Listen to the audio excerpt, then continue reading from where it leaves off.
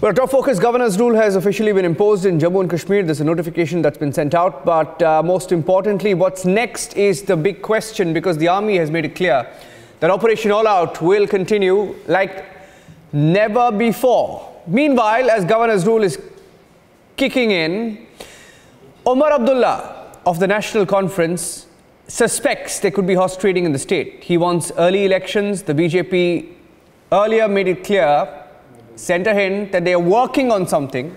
Details of what they were working on is unknown, but here's how the story is panning out in Kashmir.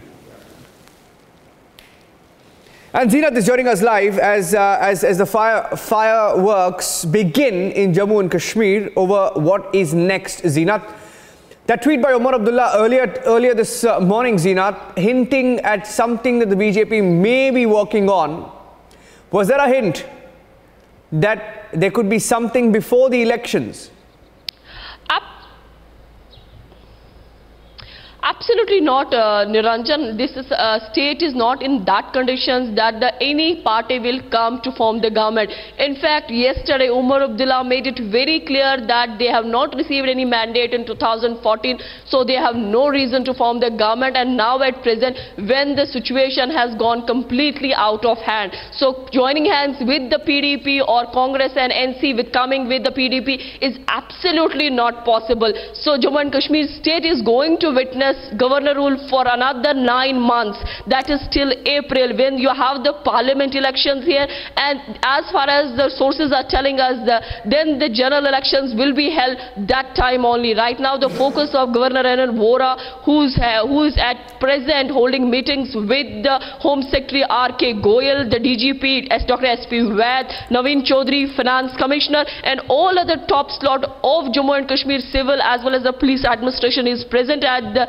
Raj Bhavan. They are focusing on what is important and how to take care of them to get the peace back on track. Amarnath Yatra is being discussed, the situation on ground is being discussed, and also how to provide ease to the commoners on ground. This is the agenda of the NN Vohra, and also whatever now Vohra government will be doing, it will be coming into the account of Delhi government, BJP, because right now at present in J&K, ultimately it is the center that is ruling through NN Vohra.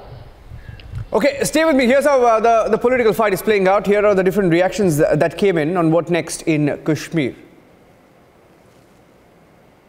देखिए, मुझे लगता है जो भी फैसला हुआ है वो देश के हित में है और जम्मू एंड कश्मीर के हित में है.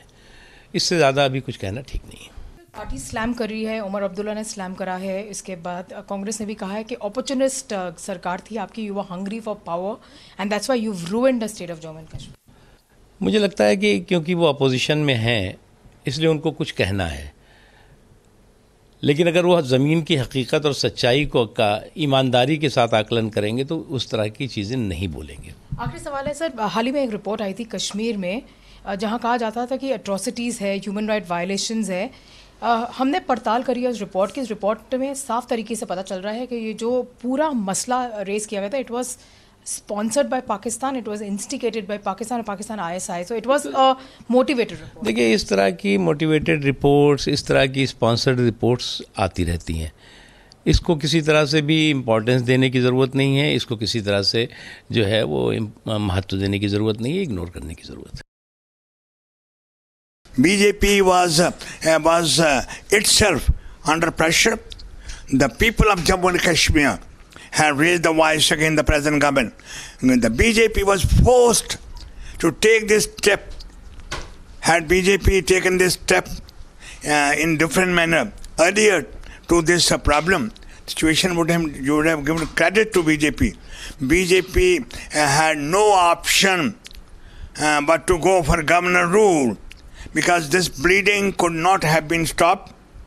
Thank God, BJP leadership realized that they were committing a blunder by supporting Mehbooba.